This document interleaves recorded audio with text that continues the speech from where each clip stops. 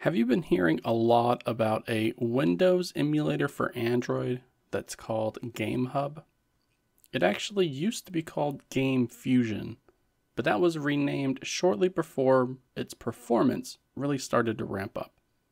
So today, I'm going to show you where to download the official APK file for the GameHub application, and then follow that up by showing you how to install it on your smartphone or tablet. If this video ends up performing well, I can break this off into a new series so that I can go over every feature that's packed in to this Windows emulator. But for now, we're just going to keep things simple.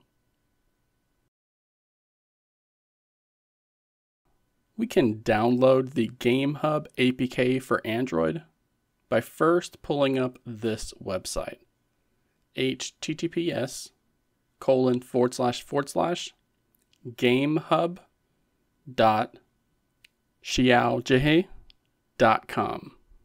That's https://gamehub.xiaoji.com. And I'll have this linked down below for anyone who wants a quicker way of accessing this website. And I've also seen people linking to the URL gamehub.gamesir.com. Both will send you to the same page, and both will download the same version of the APK file. At least that's how things are set up as of recording this video. So once you get to this page, you're going to see a big Android download button up here toward the top, and just go ahead and tap on that. You should see that file downloading in the background.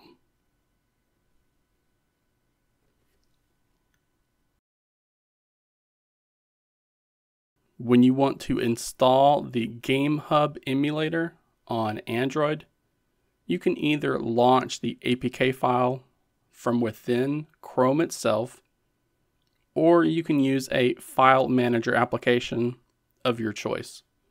It really shouldn't matter.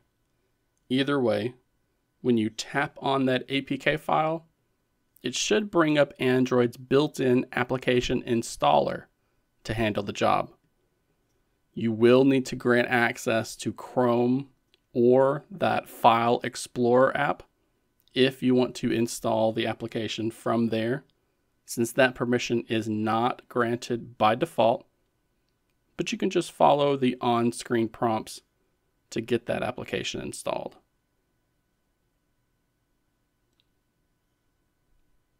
As long as everything completes without issue, then you should see the GameHub application appear within the application drawer. Some devices use a launcher that has a feature to automatically add that application icon to your home screen as well, but not all devices are set up this way. So your best bet is to find that application icon in the app drawer. Go ahead and open it up, agree to the terms, and then log in to your dedicated GameHub account. And that's all there is to it. You can go over to the My tab, log into your Steam account, manually start importing your PC games that you want. Everything is done from here. So GameHub has come a long way since its inception, and it's the only way that I've been able to use a USB controller, since that controller itself causes Winlator to crash during my testing. So I've just been sticking with it ever since. There are a ton of features packed into this emulator, so be sure that you're subscribed to the channel so that you can be made aware of them when a new video is published.